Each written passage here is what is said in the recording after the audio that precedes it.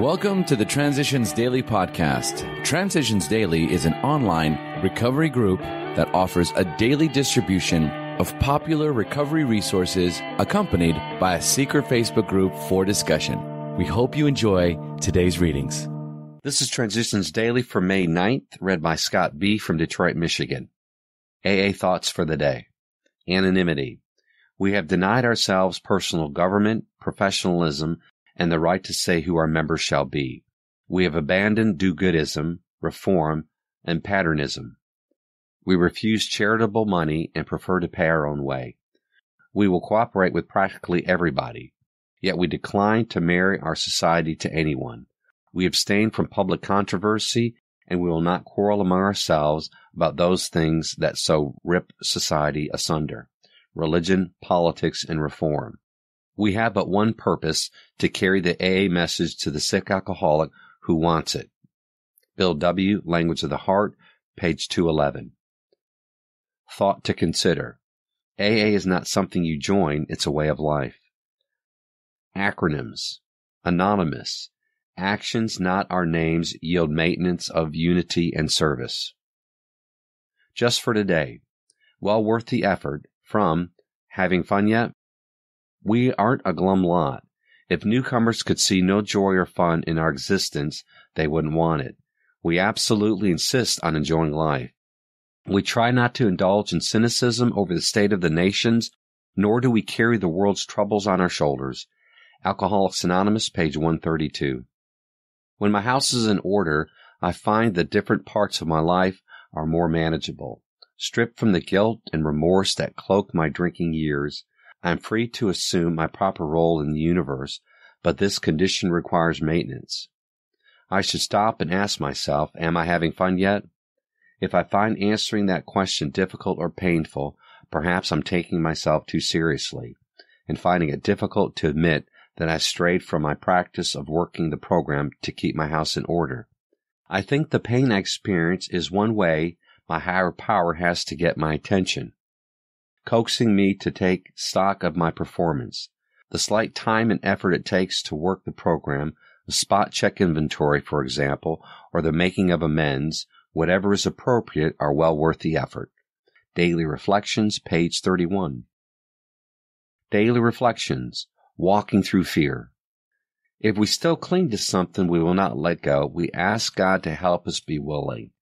Alcoholics Anonymous, page 76. When I had taken my fifth step, I became aware that all my defects of character stemmed from my need to feel secure and loved. To use my will alone to work on them would have been trying obsessively to solve the problem.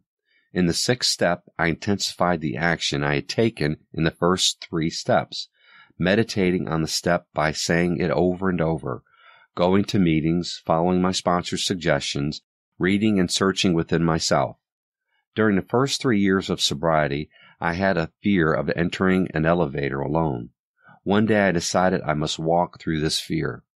I asked for God's help, entered the elevator, and there in the corner was a lady crying. She said that since her husband had died, she was deathly afraid of elevators. I forgot my fear and comforted her. This spiritual experience helped me to see how willingness was the key to working the rest of the 12 steps to recovery. God helps those who help themselves. As Bill sees it, the way of strength. We need not apologize to anyone for depending upon the Creator. We have good reason to disbelieve that those who think spirituality is the way of weakness. For us, it is the way of strength. The verdict of the ages is that men of faith seldom lack courage. They trust their God, so we never apologize for our belief in Him. Instead, we try to let Him demonstrate through us what He can do. Alcoholics Anonymous, page 68. Big Book quote. Faith without works was dead, he said, and how appallingly true for the alcoholic.